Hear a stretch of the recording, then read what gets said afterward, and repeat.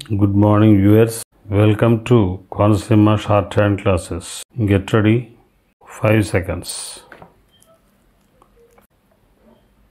The deputy speaker said, "The address of the governor has received praise from the government benches and criticism from the opposition benches. I would like to make a few observations on the address. We expected that in the address there would be a mention of the policy and program of work which the government proposed to carry out during the ensuing year. I am sorry that the address is silent on the matter. However, there is one thing which is interesting, and that is the desire on the part of the ministers to get useful suggestions from honorable members of this House. I find that since yesterday, members have been making useful suggestions, but I do not know if the honorable ministers concerned are present here to take note of the suggestions, perhaps with the exception of a few like the Minister for Local Administration and the Finance Minister. I know the Finance Minister is present for the purpose of taking notes so that he may be able to answer any criticisms that may be made against the government. But he may not be taking note of the suggestions made by the honorable members for implementation at a later stage. There are two words in the governor's address, namely welfare administration. Welfare administration means the existence of a welfare state. It is the desire of everyone that a democratic welfare state should be established.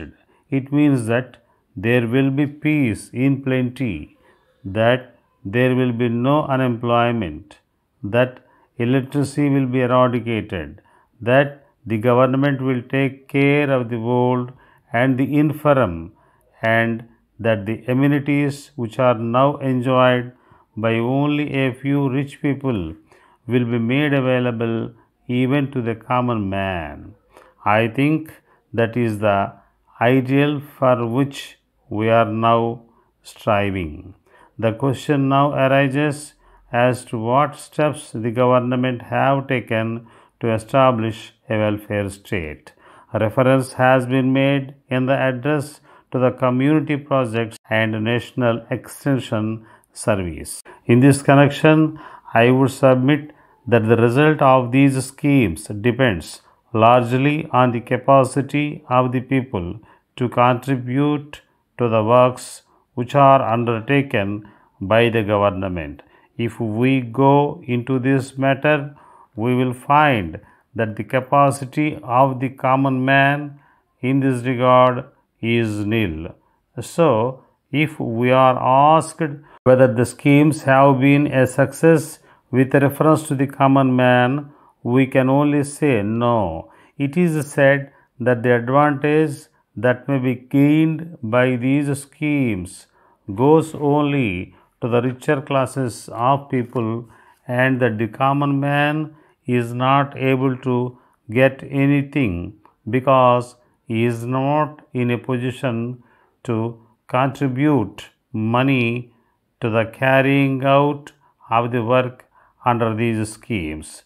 Then I would suggest that the salvation of our country lies in the formation of cooperative unit. As we know, the majority of the people belong to the poor classes. So, it is these people who must be helped by the government by starting cooperative forums, and the persons must be made to realize that they have got a share in these forums. It is only then that the interests of the poor persons will be safeguarded. In this respect, we expect that the government will bring in agrarian reforms, but no mention is made in the address about the agrarian reforms.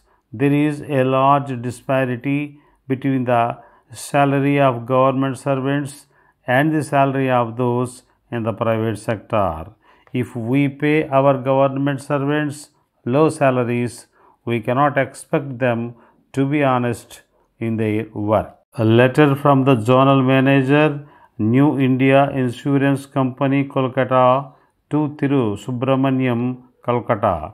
Dear Sir, we are in receipt of your letter of the 10th instant. We are sorry to learn that you find it difficult to continue your existing policy with us and so desire to surrender it. The surrender value of your policy at present comes to 9,000 only. But we would like to point out that the surrender of a policy is not in the interest of a policy holder. As you will find from the figure quoted, the policy holder will get less than what he paid, and what is more, he deprives his dependents of the provision he made for them. Of course, he may think of buying another policy when his difficulties are over. But apart from the increased rate of premium that it would involve, it cannot be known whether he will then be found medically fit. That is why we try to discourage it. We think that your difficulties are merely of a temporary nature. You are entitled to a loan of 80% of the surrender value. So, we suggest that you may keep the policy in force, taking advantage of a loan from the company. If you decide upon the course that we have suggested above, you may complete the enclosed loan application form and send it along with your policy to us. Yours faithfully,